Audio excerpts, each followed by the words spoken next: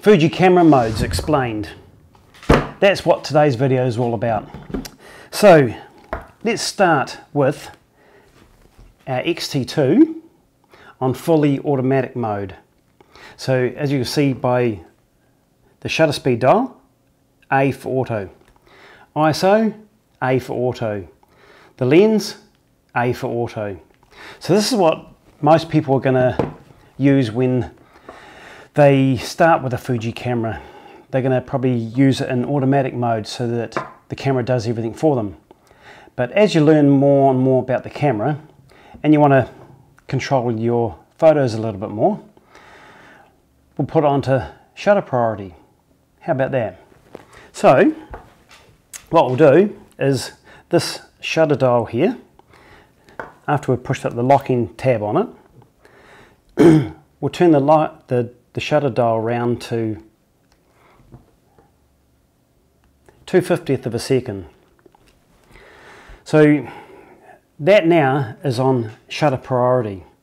Like with digital DSLRs, they have a mode dial up here which has got program, shutter, aperture and manual dial on it. Now this one doesn't, these Fuji cameras don't, but they come with 3 dials or 2 dials, 3 dials, some of them. ISO, shutter and exposure compensation, and also you've got the aperture ring on them. Now some of the Fuji lenses have the aperture markings on them, some don't. This one does because it's a 16mm f1.4. Now we're going to let the camera choose the aperture and the ISO. Now we're going to determine what shutter speed we have it on. So that's where your shutter priority comes into it. And it's really easy, these Fuji cameras, once you learn the three different modes, sorry, you're away laughing. Now that's set on 2/50th of a second. Now on the back, one of your dials, like you do on a normal digital DSLR, you can control the shutter speed or aperture, whichever way you've got them programmed around. Now this here will give you stops in between 2/50th and 500 and 2/50th and 1/25th. So you can dial it round to variables in between those settings. So that's shutter priority mode explained. So now we're going to move on to aperture priority mode. Now we're going to leave the shutter speed dial and the ISO dial on automatic, and we're going to turn the aperture off A onto the aperture scale. So we're going to take it right back down to 1.4. So we need a really shallow depth of field with 1.4 aperture. So that there really is aperture priority mode, and you see you can put it onto any aperture you want. So with the lenses that don't have an aperture scale on them, like this 10 to 24mm, you'll have a switch on here, and that is on to A, you can see that, or where is it? Or onto aperture priority. So then you can, when it's on that setting there, you can use the aperture ring, and when put it onto there, the aperture ring becomes inoperable and the camera will select the aperture. So that's one of the other lenses that don't have an aperture scale on it, so you'll know then how to use that. This one doesn't have any switches on it. It just has the dial on there, under A for auto, and then the aperture scale there. So that's aperture priority mode explained. Right, full on manual mode. You want to get really creative. So what do? We're not going to have them on A for automatic, are we? So we're going to take all of them off. So aperture ring off.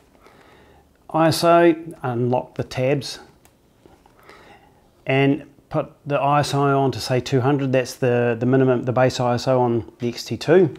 and then control your shutter speed to whatever you want. Now those settings there, full manual mode.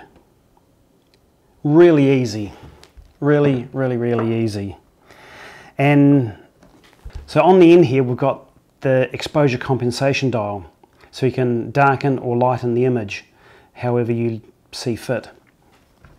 So there you have all the modes explained. So anybody coming to a Fuji from, say, a Nikon or Canon, and they're wondering where the program dial is for aperture priority, manual, shutter speed, that's how we do it in the Fuji world. So if you like the video, hope that's been helpful for you. Hit the like button, subscribe, yada yada yada, and we'll see you on the next one. Thank you for watching. Like they say in the commercials, but wait, there's more.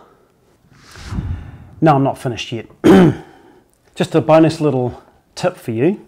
For anybody who's new to Fuji and they want to format their memory card, instead of diving in through all the menus, what you do is you hit the trash button for a couple of seconds, and then the back button, you push it in.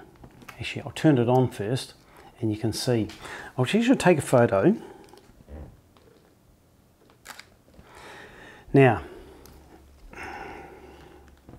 you hit the trash button there for like a couple of seconds, and then you push the rear command dial in and you come to formatting, and then you just choose slot 1, and then you go up to OK, and then you press OK and it formats, and then you do exactly the same for slot 2. So you hold that down for a couple of seconds, push that button in, and then go down to the next one, and then over to the right, up, and then OK, and it's formatted. As easy as that. So once you learn that, you'll do that within about 3 or 4 seconds. It's better than diving through all the menus and trying to find the format option in there. So that's a quick little way to do formatting of memory cards. So thanks for watching, and we'll see you on the next one. Fuji cameras. Bleh. Man, it's starting to bleh.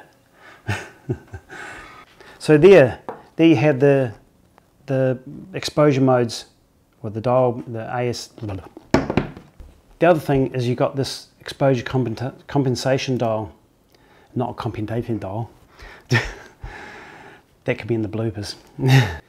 So I hope you liked those bloopers. I certainly did anyway. I got a bit of a laugh out of them. So next week's video, we're heading over to Alton Bradley Park again. Now, a couple of weeks ago, I spoke to you about going back there to do the waterfall track. Now that's what next week's video is all about. So I hope you join me in seeing how we got on in that waterfall track. So we'll see you then.